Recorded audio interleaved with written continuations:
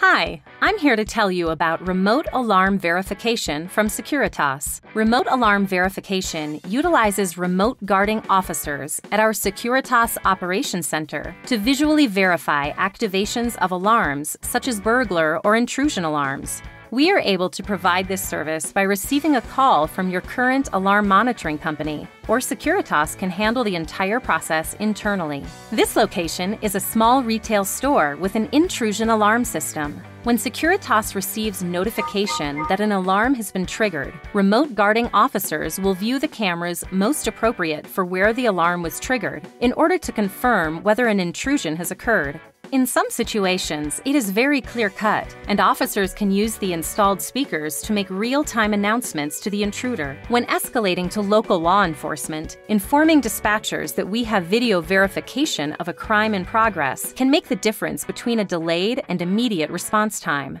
As over 95% of all alarms are false, many jurisdictions impose fines on false alarms, as they are a waste of valuable resources. But not all situations are so straightforward. In this scenario, an office building has an alarm system that automatically arms after hours. During business hours, a door was propped open, which generated an alarm once the system was armed.